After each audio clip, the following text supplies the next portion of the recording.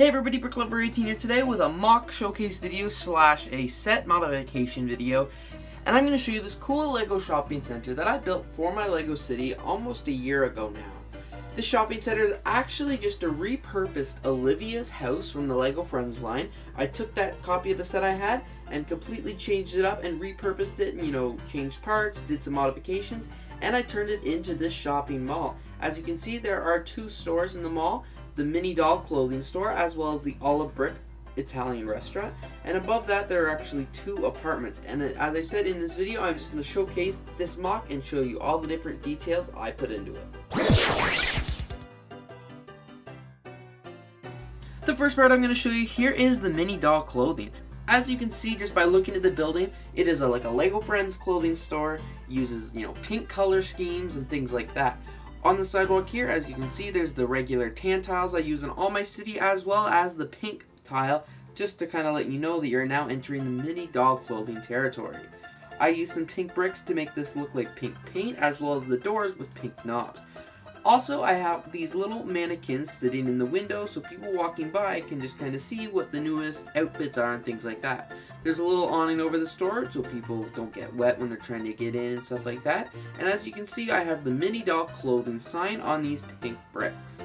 So here's what mini doll clothing looks like on the inside. It continues the pink and purple color scheme that you kind of saw on the outside. Up above here we have this, Friends pattern sign from the Emma's Fashion Studio or something like that. There's a dress and a couple things like that. We have the owner of the store standing in this middle on this platform here. It allows her to have her clients standing up there so she doesn't have to get right on her knees if she has to bid them and stuff like that, and it's kind of like a platform, I guess. I don't know, my sister told me about it. Lining the whole store are some different Lego Friends outfits. Most of them don't have arms, but as you can see, a couple of them do have arms. I'm not sure why I didn't take them off. Maybe they were just too difficult to. Other than that, it kind of has the full outfits, and it looks like they're mannequins, trying on the clothes. Also at the very back of the store here, we have this little drawer set for her to keep all her sewing measurement utensils, money, things like that you'd find in a clothing store. Alright, so over here is the olive brick Italian restaurant. As you can see on the sidewalk here, it is the lime pattern. There is also lime for the doorknobs, and on each side of the doorknob we have these two shrubs, or they're plants. They're fancy for an Italian restaurant. Up here we have the sign, the olive brick, the best Italian Lego food, and then we have a couple other greenery things just letting you know it's Italian, it's fancy, it's lots of plants and things like that. Over here in the Olive Garden, as you can see, it continues from the outside with the lime green pattern. From the ceiling here, you can see all the different shrubs and plants and things like that hanging from the ceiling just to give it the more of the Olive Garden look. The lime surrounds the entire area of the restaurant with tan in the center. There's 3 different tables to sit at, one for a family of 4 and 2 for families of 2 or couples. One table here has some pizza on it, another has an appetizer and some drinks, and the other just has some drinks. Above that is also this little wine rack where it kind of holds all the different utensils and cups that you'd need in a restaurant.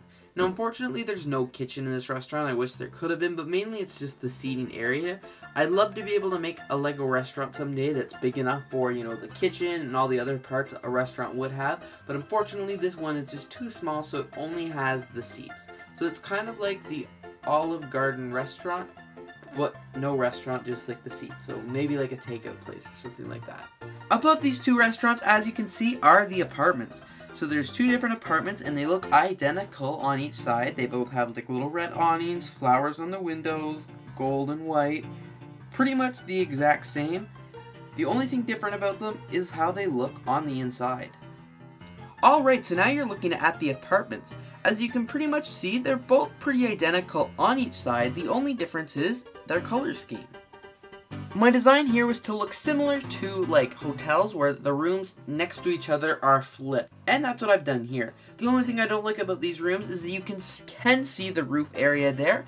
And I didn't have the right color plates at the time to do this, so it looks really ugly. Alright, so the main centerpiece of each bedroom is of course the bed. This one here is a blue and a white with, some pink accents of a bed. Beside that, there's a nightstand with a cup as well as a light for some reading.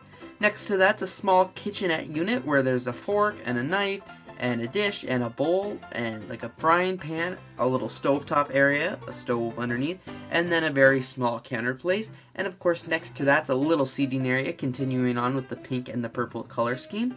And lighting up pretty much the whole room is this one big hanging lamp. The green apartment is the exact same, except instead of pink, it is green. So as you can see here, I also forgot to mention this, the pink, there is this fridge that does open up, but I don't have anything else to do it. We have the little kitchenette unit here with the stove and a bunch of different frying pans and kitchen utensils and things like that, completely opposite from the pink color. We have the small seating area with the green table and the red chairs as well. And next to that is the blue and green and white bed. There's also a yellow cup instead of a red cup on the nightstand, and of course a lamp. The last part of the mock I'm going to mention is the roof area. As you can see, I completely took the pink roof out because that was a no-go, and I added this red roof.